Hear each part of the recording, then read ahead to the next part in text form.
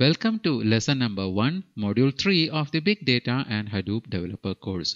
So in this particular lesson, we will be introducing the concept of the Hadoop distributed file system.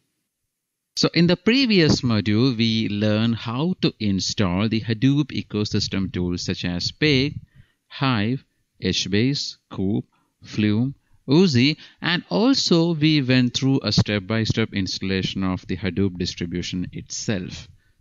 So in this particular lesson, we'll be understanding the Hadoop distributed file system.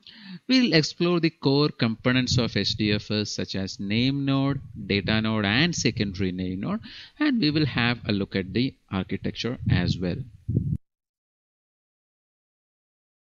If you remember the lesson where we introduced Hadoop, we know that Hadoop has two major components. One is the HDFS and the other one is the MapReduce. Now, HDFS plus MapReduce gives you Hadoop.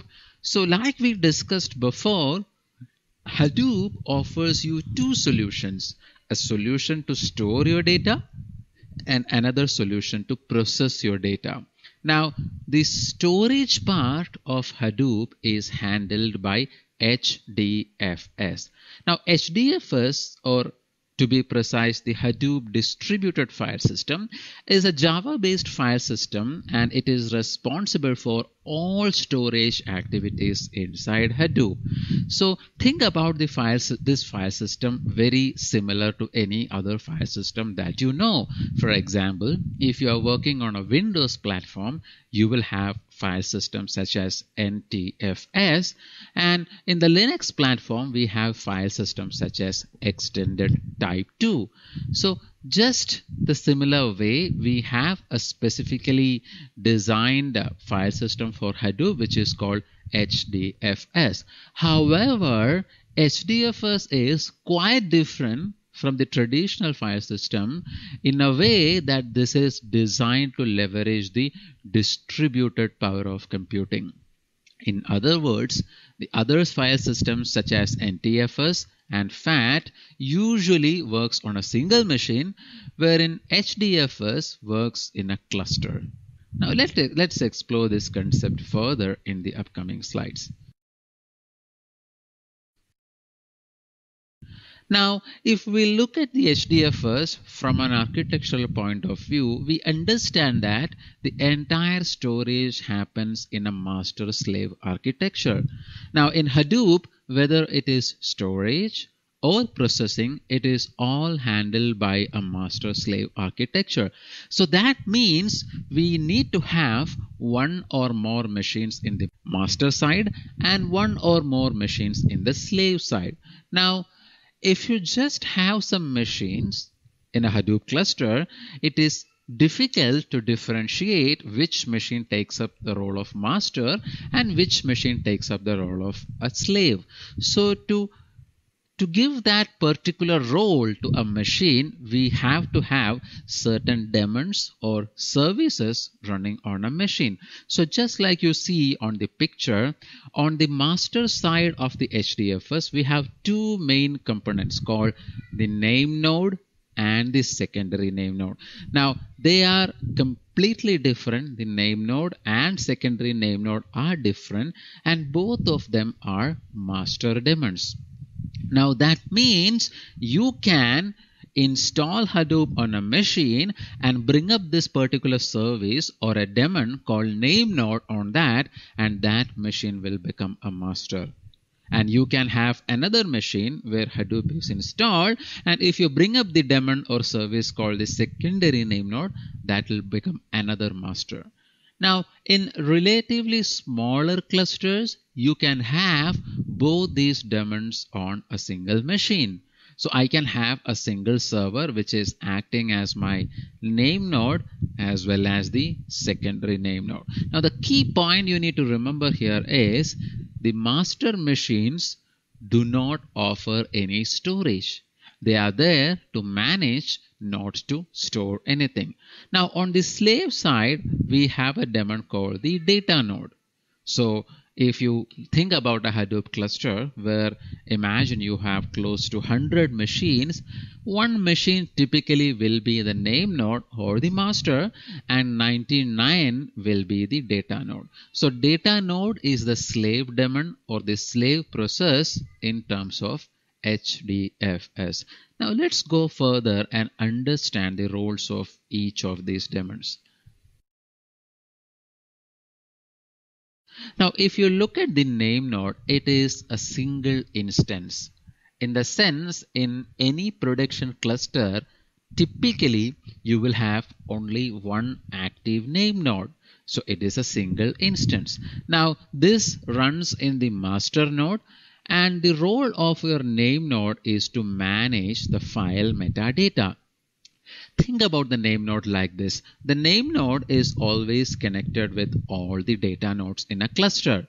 Now, as we understand, the data nodes offer storage, right? So if you want to store some data to a Hadoop cluster, you talk to the name node first because name node is the master.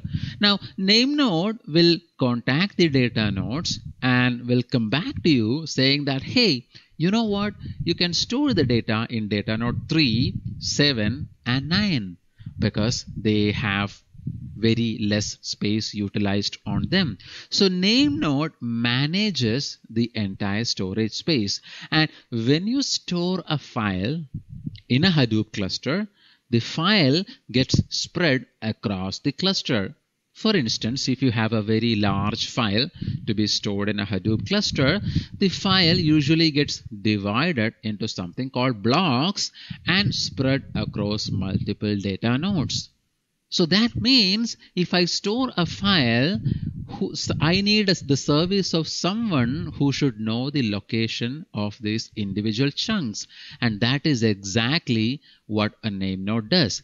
The name node remembers the location of each and every file in a Hadoop cluster so that when you want to read the file, you can contact the name node and say that, hey, I'm looking for this particular file.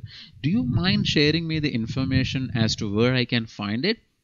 Now the name node is going to look at its metadata, which is basically the location of the files, and going to say that, oh well, I do know where it is. It is actually split into 4 and each piece is on this data node.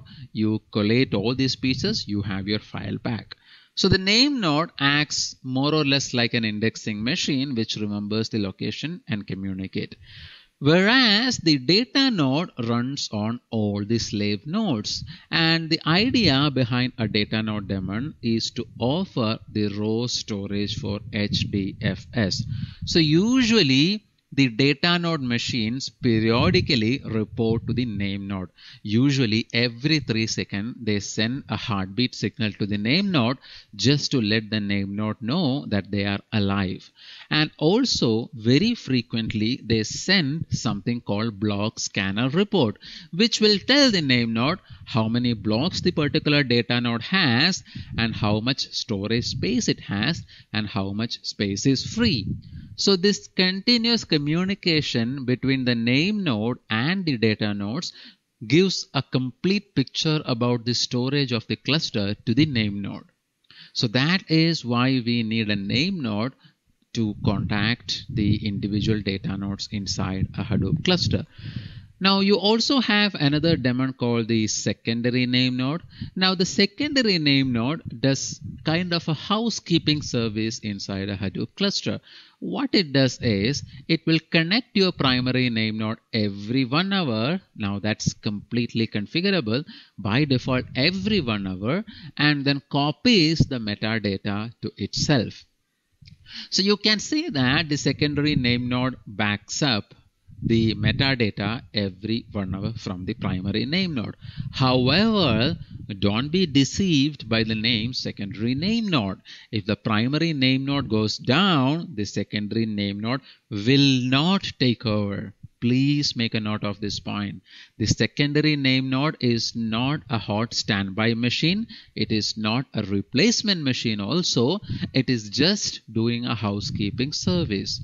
And as we will see in the later lessons, there is another service which will allow the automatic takeover in case the primary name node So what are the common attributes of the Hadoop distributed file system? Well, HDFS usually works very well on large files. So we understand that big data means it is huge amount of data. So if we are giving small amount of data, or in other words small file sizes, then that is not going to have a good performance on HDFS. Ideally HDFS works very well on large files. Now the files stored inside HDFS are write once read many. Now this is the most important point. This means once you store a large file inside HDFS, imagine you're storing a file having a size of 1 terabyte, you cannot update anything inside the file. Either you can delete the file or you can append to the existing file. The updation process is not allowed inside HDFS. And HDFS is designed for processing entire file, not for random reads. So usually whenever you want to process a file, the entire file is read. You cannot process a part of the file. And hence HDFS is more suitable for online analytical processing kind of scenario.